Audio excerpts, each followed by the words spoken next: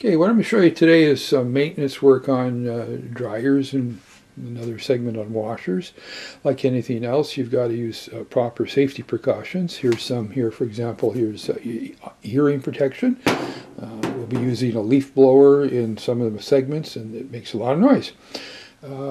Dust protection. With the leaf blower, it kicks up a lot of dust, and even when you're working with a vacuum or digging around, you could pick up a lot of lint in the air. So best to use lung protection. Eye protection, safety glasses would be a good thing to use.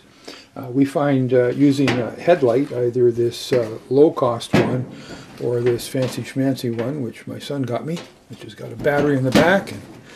And, these work great to be able to see what you're doing. But even wearing it on your head, you'll find there will be times where you'll take it off and use it to move it around inside the dryer to see what you're doing. Anything I'm showing you is my own experience. I'm not a journeyman. I have no formal education in this area. It's just stuff I picked up through the years on my own and watching other YouTube videos. So you're watching this with no warranty or liability of any kind.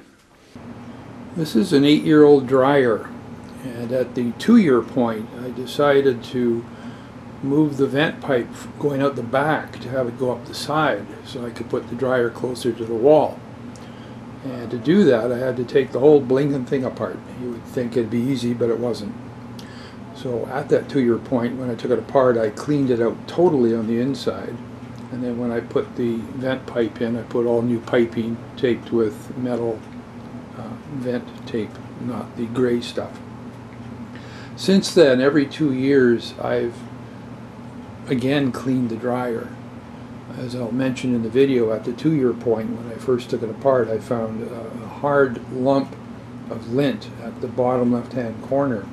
It was about the size of a person's fist. At the 4-year point, I took it apart again, and there was no lint there. So I don't know why, but it's a good thing.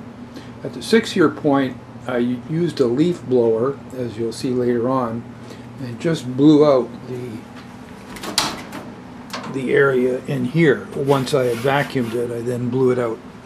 And today is the 8-year point, so we'll be taking the dryer apart as part of that, just to see how effective my procedures have been.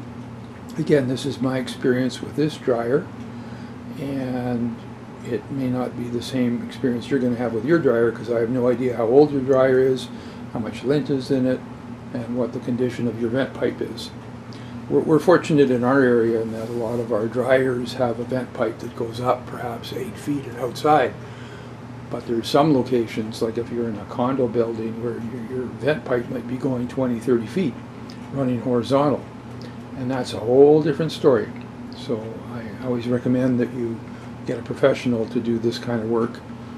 Now with this style of dryer, it's a fairly large throat here, and you can see some of the crap in here, the lint.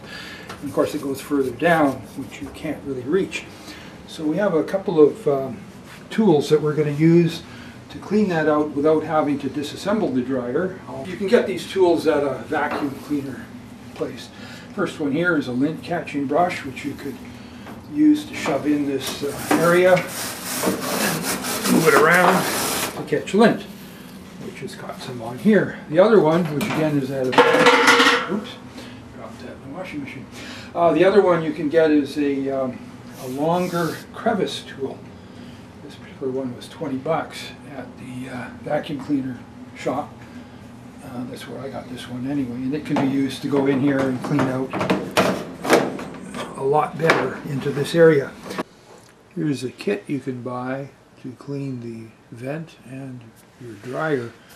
It comes with a long crevice tool. It also has a wire thing that can go down into the vent on the dryer, and then it has this guy which goes down the vent pipe. The only thing I don't know about this guy is how it's going to work if this brush, or this end, this solid end, runs into a 90-degree turn of some non-rigid vent pipe. I could see it possibly poking a hole in it, like if it was the the kind that's wire wrapped around a heavy vinyl, or, well, of course those you shouldn't use at all, or wire wrapped around a heavy flexible metal. So I don't know about that, but anyway, that's what they have for the do-it-yourself types. I laid these two crevice tools out, and you can see that the one you get in this box is far longer than the one I got at the vacuum store, so this may be your better bet. The other thing you got to watch for is different vacuums have different size hose ends. These two both have the same size, but when we tried using the tool on another fellow's upright vacuum, this crevice tool didn't fit on, so we had to tape it on, which was kind of hokey. This tool is handy not only for cleaning out the area inside your dryer, but also for going under appliances, like your kitchen fridge, stove, and so on. It's got a multitude of uses. With this particular dryer, because I've taken it apart before, I know that the fan is down here. And so I'm making sure that when I'm vacuuming, that I'm paying attention. Oh, and of course the power's off when I'm doing it. I'm making sure that I'm vacuuming down where this fan is. Because what I found when I first took this dryer apart, there's a sort of a V-shaped chute that went down to the opening here where the fan was, and it turned 90 degrees. And right where it turned, there was a hard chunk of lint. And I'm guessing that because when the lint comes from the dryer, it's damp and wet, or wet and damp, same thing. And it would come down here, and if it hit the edge of the metal, it could fuse itself to the metal. All I know is that I had this rock hard hunk of lint there that didn't look good to me. I cleaned it out, and since then, about every 2 years, I've taken the dryer apart and looked, and there was no further accumulation of lint. So, third option, some say MacGyver, but this is a leaf blower, and you can use it. It's going to create a heck of a mess, but you can use it once you've cleaned this out with your vacuum attachment to take most of the lint out. You can use the leaf blower to blow into this area to force the lint that is in the vent pipe out to the outside. The only thing is, if lint has built up in this pipe for any length of time, this guy is probably not going to dislodge it. But if your pipe has been cleaned fairly regularly, it's my guess that it would keep it cleaner. Still, in an ideal situation, you would disconnect the vent from the dryer down at the bottom there and check it visually to make sure that it's clean. They also make little brushes that you can use that, well, not little brushes, they're a brush that's on a long wire that can be used to feed up through this pipe.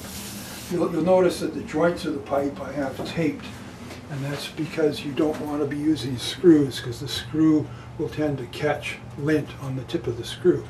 And the type of tape I'm using is this shiny metal tape. It's not the, what they call duct tape, which is the gray cloth stuff that really is a pain because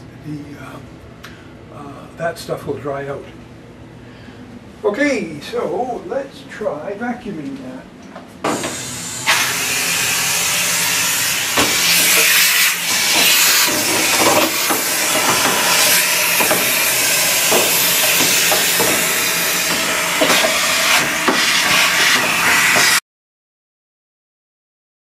Okay, we're going to use this long extension again, and with luck, of course, we discover that it won't fit onto the vacuum that this guy's got. So we're going to use some metal tape to tape it onto the vacuum.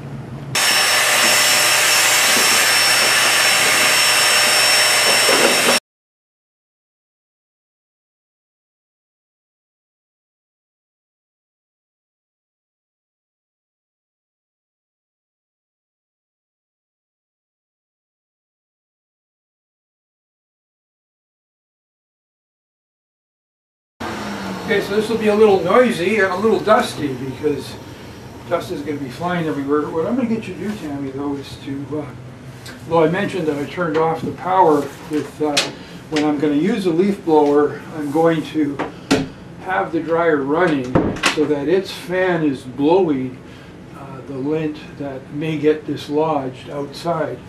And then the idea of this leaf blower is it's going to further remove lint. So I'm going to turn the dryer on, yeah, and then have you just turn this a quarter turn so the dryer starts. And again, you know, you don't do this with kids around, and don't do it if you feel uncomfortable.